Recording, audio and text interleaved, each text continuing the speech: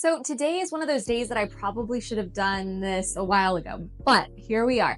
I'm going to be working on decluttering the food in our kitchen and cleaning out any areas that I keep food. So it's one of those things that I really hate doing. I hate cleaning the refrigerator. I hate cleaning out the cabinets. It just feels like a huge, it just feels like a huge hassle. But today we are going to do it because it is Tuesday, it is decluttering day, and so that means that we are going to get one thing done that's irritating us around our house. So if you are decluttering with us, remember to throw a heart emoji down below so we know we're all doing this together, and let us know what you're decluttering. So I'm gonna start in the cabinets behind. I'm gonna get out any food that's either old or we just don't like it, we haven't been eating it, and I'm gonna put it aside. Now, food that's not open, I'm gonna just donate to, we have several different little pantries you can just drop food off in our neighborhood and even just around our community. So that's awesome. Any food that's open, if I feel like it's still good, I might go on my Buy Nothing group that I have on Facebook and see if anyone just wants some food.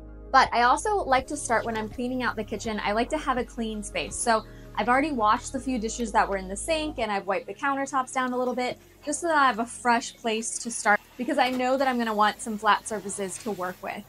I'm also going to take all the food out first, and then I'm going to clean and wipe down the area inside, wipe down any of the baskets that I keep food in, and then only put back what I know we are using. I have gotten so much better at only buying things that we're actually eating every month. That is something that I used to waste hundreds of dollars on every month, just buying food that we weren't actually eating. So I've tried to be very intentional over the past couple of months in seeing what we actually are eating and going through every month, but nobody is perfect. Sometimes my daughter just decides she doesn't like things anymore, or sometimes food comes into our lives by other people, and then we realize that we just don't really like it or haven't eaten it.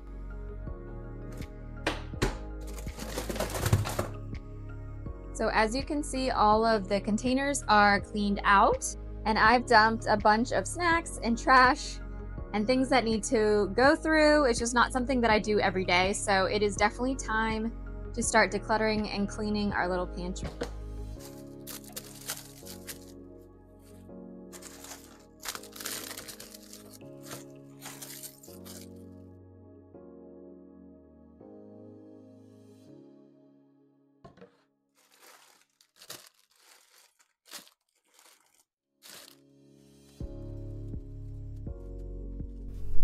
My daughter is hilarious and sometimes she'll sneak into the candy jar and instead of throwing the wrappers away so I would never know, she just puts the wrappers back into the basket. But also, I recently got these cookies from Aldi that are almond flour. I'm trying to go more on a keto diet just because I've been having some problems with gluten, but they are amazing. So if you want to try something, if you're on a keto diet or just want to try something new, these cookies are great.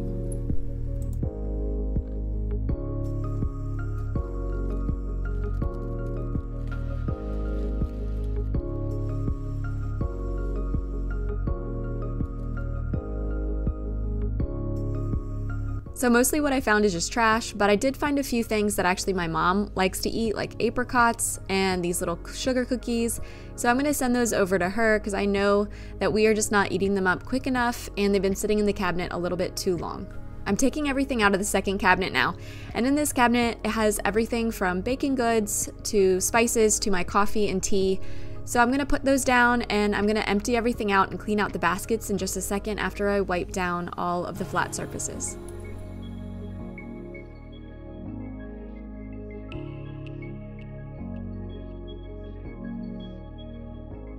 I'm probably not alone in this, so let me know, but often when I am by myself, I talk to myself out loud. So right now I'm just talking myself through what I should keep, what I should get rid of, and the next steps.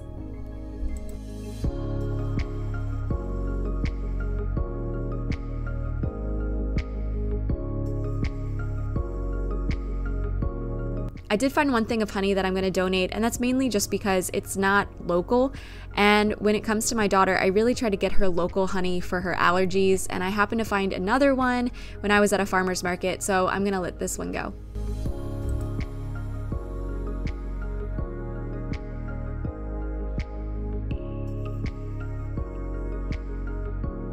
To tell me what you do, but I very rarely keep any kind of extra party supplies. I just find that every party usually has a different kind of theme, and so I keep very minimal and only the things that I think I have enough for if there is another party and if they are generic enough.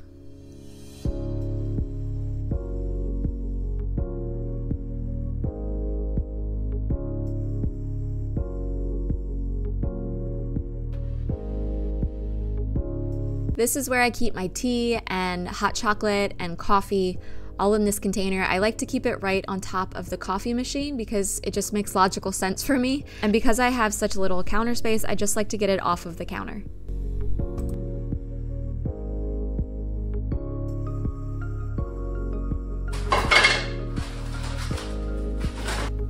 So I used to have a lot of containers for food in my fridge in my icebox, but I actually just stopped using them. It became more of a hassle.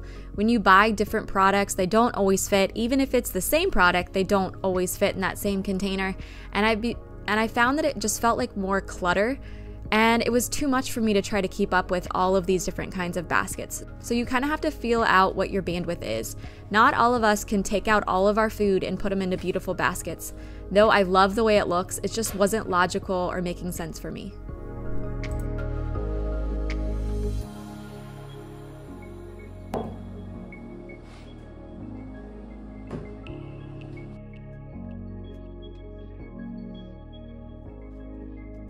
So rookie mistake, please don't buy a bunch of groceries and then try to clean out your fridge. It's going to take a lot more work.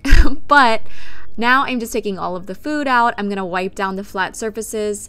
On my rag, I just have a tiny, tiny bit of soap. So that's all you really need to get the grime off of your fridge, unless you have some stuff that's really serious. But then I'm also gonna take out all the flat surfaces and the drawers and wash them in my beautiful, huge farm sink.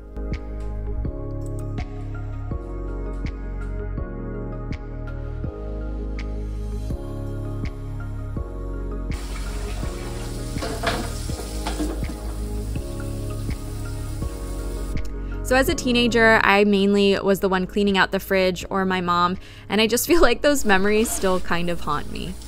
But the fridge that I have now is actually the same one that came with this house, so who knows how old it is, but it's very simple. There is no ice maker, no big fancy thing like that, which actually makes cleaning it probably a lot easier. I've never had a fancy fridge, so I can't really speak to it, but I can imagine that the more you add to anything, the harder it is to clean.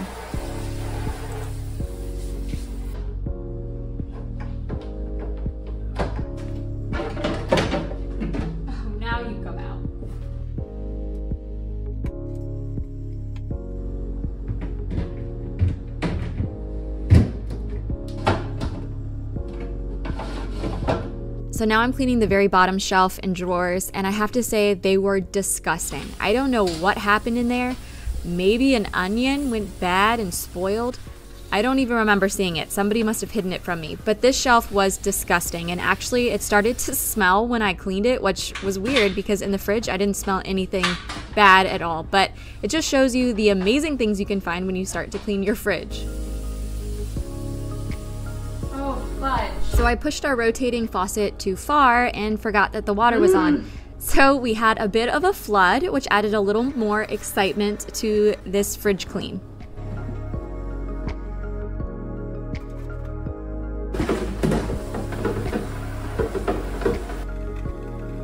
Honestly, I'm exhausted and I don't know if I would do the refrigerator and the cabinets ever again at the same time, but everything is feeling much better.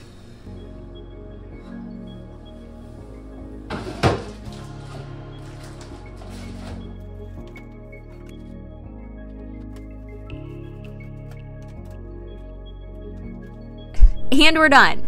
If you have enjoyed this video and you want to learn more, then hit subscribe and head over to my channel, Minimal Ease. I'll see you guys soon.